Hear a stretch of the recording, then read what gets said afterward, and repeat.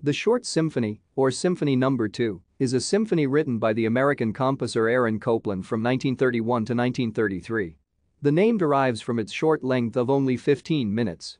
The work is dedicated to Copland's friend, the Mexican composer and conductor Carlos Chávez. The symphony's first movement is in sonata-allegro form, and its slow second movement follows an adapted ternary form. The third movement resembles the sonata-allegro, but has indications of cyclic form. The composition contains complex rhythms and polyharmonies, and it incorporates the composer's emerging interest in serialism as well as influences from Mexican music and German cinema. The symphony includes scoring for a heckelphone and a piano, while omitting trombones and a percussion section. Copland later arranged the symphony as a sextet.